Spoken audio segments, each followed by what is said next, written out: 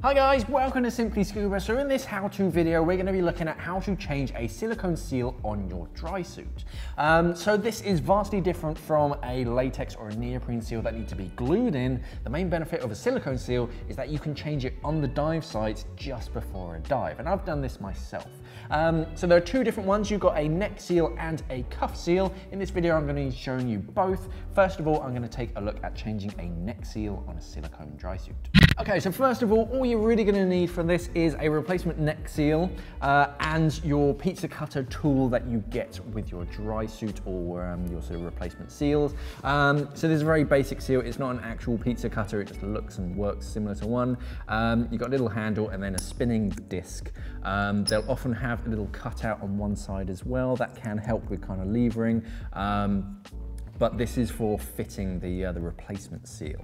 So to take the original one out, turn it inside out, and when you look at the seal, you'll be able to see that there's like a yellow sort of ring on the inside, and this is what's holding that seal in position. So if you take kind of hold of the old seal on both sides and just kind of pull that as close as you can. Normally if you're replacing a seal, it's because it's damaged. Just kind of open that up and pull that, and that will then just come out free. Okay, take that yellow sort of ring out, and you'll notice that on one side it has a little sort of right angle section, on the other side it's just flat and squared. So remember which way it came out. I'll show you again when we go to put it back in. So then you discard your old seal. I'm just going to put the same one back in because it's a new suit. Some neck seals have a front and a back. So if it has bellows at one section, usually it's at the back so that you can look down, and that gives you a bit of stretch in the back of your neck. Some instructors like to have the bellow at the front so they can look up at students. Depends on your preference, but normally the bellow is at the back. This has a bellow all the way around it, so it doesn't really matter which way it goes back in. So put it back in with like the shiny side on the outside. There'll be a natural kind of lip on the inside, and that's where you're going to put your yellow disc. And this is going to go with that kind of 90 degrees sort of facing you towards the inside of the dry suit, and then the flat square section is going down into that external ring.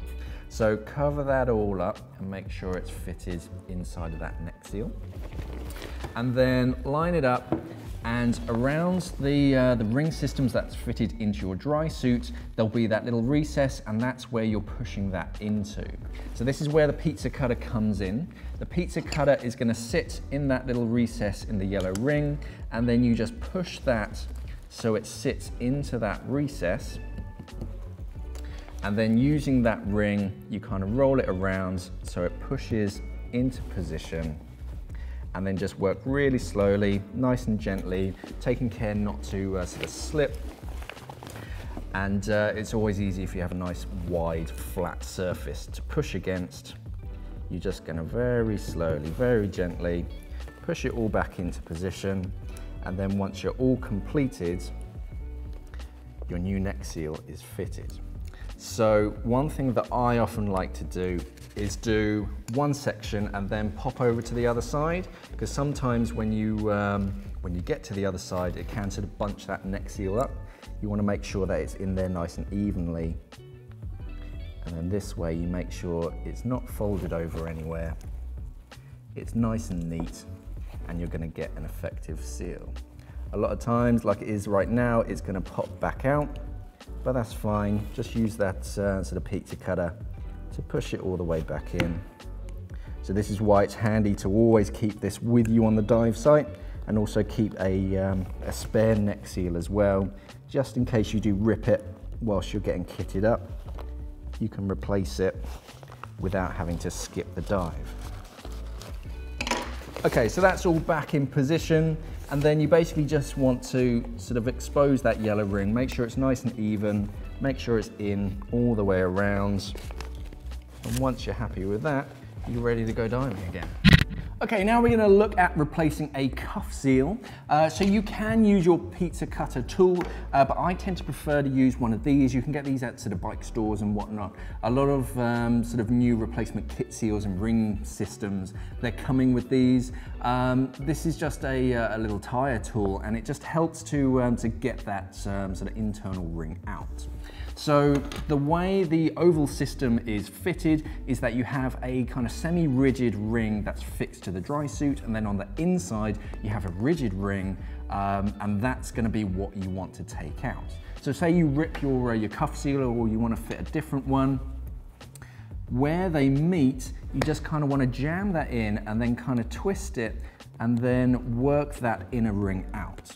Now, I'll show you in a second, there are some ridges that you can get a bit of grip on.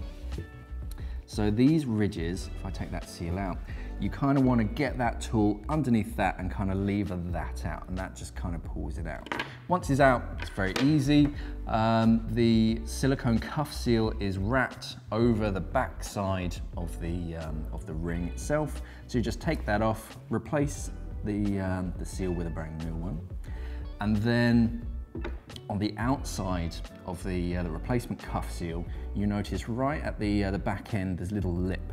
So that is going to sit inside one of these rings that we were looking at earlier. So put it all the way through with the shiny side sort of outside. And then you're going to fold that over until it's just on that kind of second lip. And then push that all the way around. So that's fitted nice and neatly. Okay, sometimes I like to use a little bit of silicone grease on this, just to kind of grease that edge, because otherwise when you go to push it back in, sometimes it bunches up, it can fold over itself. It's not the end of the world, it should create an effective seal, but it might create a little water channel for it to get back in, and you can damage the seal as well by pinching it.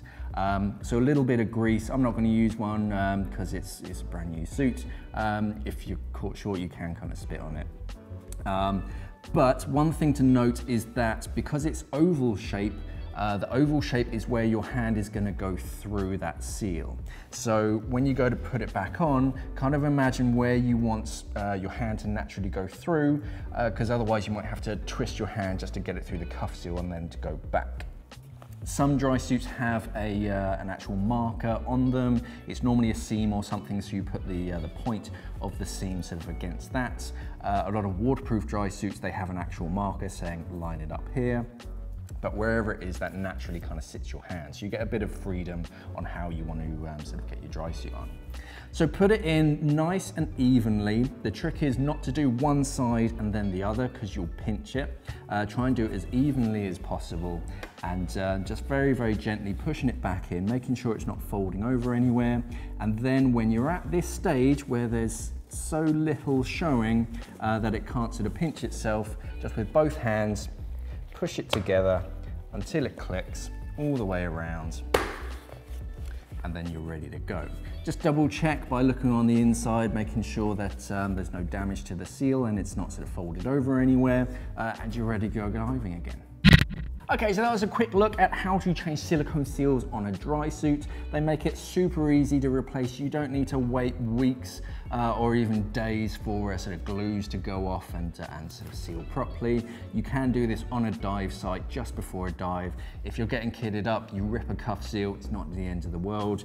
Give it 5 minutes and you can fit a brand new replacement one.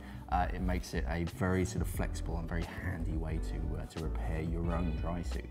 Thanks for watching, guys. Safe diving. We are an online dive store serving the UK and the world for all your diving equipment needs. So why not visit us at simplyscuba.com or click the box on your screen.